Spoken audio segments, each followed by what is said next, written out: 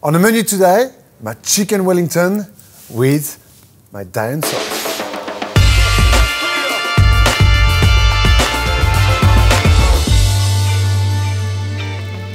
Beef Wellington, a beautiful dish. Actually, Gordon Ramsay does a beautiful beef Wellington. Well worth the wait. Oh, that's amazing, Gordon. But I do have a schedule to keep. That's why people usually just leave me cookies. But I thought I'd turn it on its head and do a little chicken Wellington instead of beef. If you're on a budget, it's a great dish too. Let's get on with it. We are going to start with the little mushroom duxelles. Olive oil, mushroom chopped but not too fine. I like to have a little bit of bite on the mushroom duxelles. So that goes in. Now, we've got chestnut mushroom here. You can use, or Swiss brand. You can use button mushroom if you want to. It's all good. So mushroom in the olive oil. Then I've got some chopped shallots that go straight in as well, and put them all together.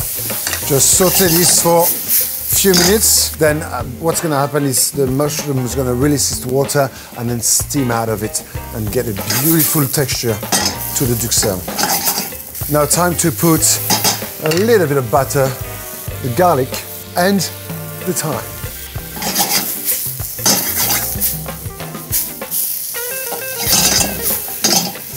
So time to add a little bit of wine, just a little bit of acidity in the mushroom is delicious.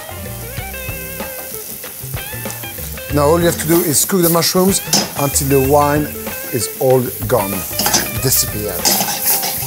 In the meantime, what I've got to do is to drizzle a little bit of olive oil on the chicken breast. So I've got two beautiful chicken breasts. They're about nearly 400 grams. A little bit of pepper and also salt. All right, this duxelle is now ready. You see there's no more liquid. The mushrooms are cooked. It's smelling delicious. I'm gonna save it here aside. So next, all I'm gonna do is pan fry the chicken on both sides, slightly just to keep the juices inside before I wrap it in this beautiful pastry.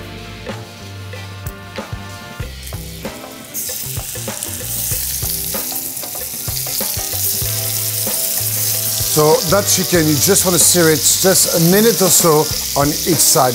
As I said, just to lock all the juices in. Now I've got some beautiful silverbeet, which I'm going to take the stem off. The stem can be used for another recipe, braised, but we're only using the green today.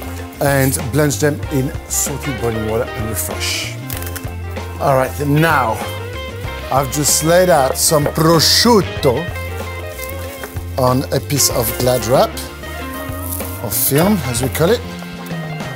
Then next, I'm gonna lay some of this beautiful silverbeet, blanched silverbeet. And what I'm doing here, if you don't already know, is I'm making a wrap, like a little bed. I'm gonna put my little chicken in bed, wrapped into the prosciutto, and then we're gonna place one chicken breast, like so, with some beautiful mushroom duxelles, covered with another chicken breast, but the other way around, as I call it, 69. And then this is where things can become a little complicated. I'm gonna use the Glad wrap to move the prosciutto and the silverbeet over the chicken. This is the hardest part of the recipe. It's not hard, it's just harder. Just use the plastic to lift the prosciutto and the silverbeet over the chicken, like so.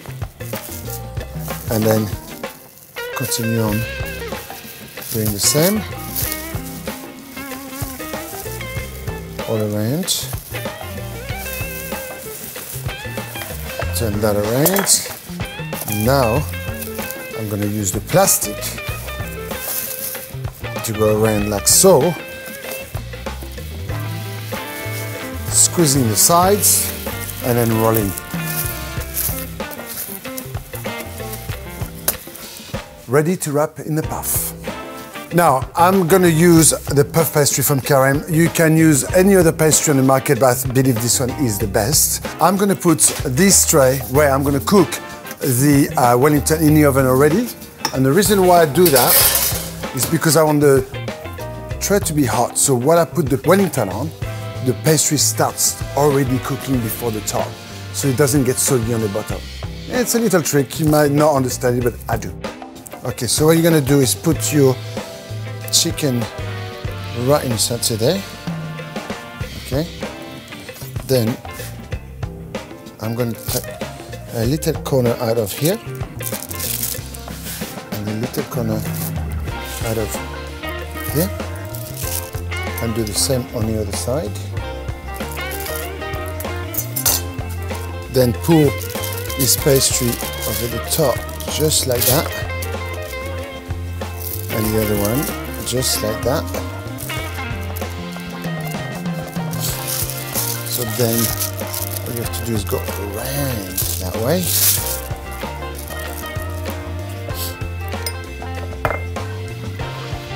Brush and wash, go around this way and cut what's extra at the end here. And you've got a beautiful. So now I can't put the plastic in the oven, so I'm going to swap it to a grease-proof paper, or like this. And now we're going to do a little flute, what we call it in French, which means I'm going to do a little hole with using a piping bag and nozzle. A little hole right here. Okay, and the reason why I do this is whatever steam that is locked into this pastry will steam out of it.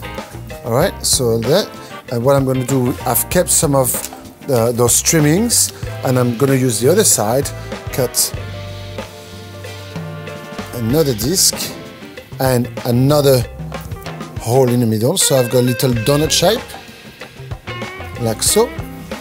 Then brush the entire pastry with egg wash. So this egg wash, usually you can use just egg yolk and water, egg yolk and milk.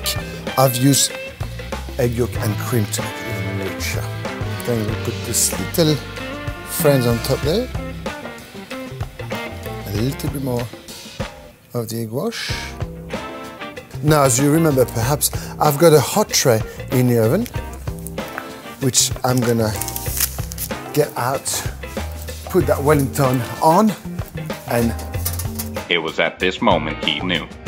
He f***ed up. Straight back, oh, for God's sake. Pick up there. It's not on. Get the tray out, nice and hot. Put the Wellington straight on. So the Wellington's gonna go in the oven for 20 minutes at 220. And then I'm gonna reduce it to 200 for another 20 minutes. So I've got 5 minutes left on the Wellington, so it's time to heat the beautiful Diane sauce.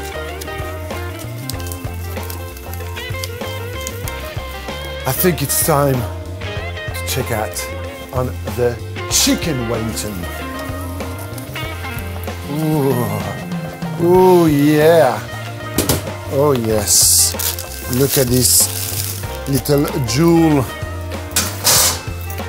All right.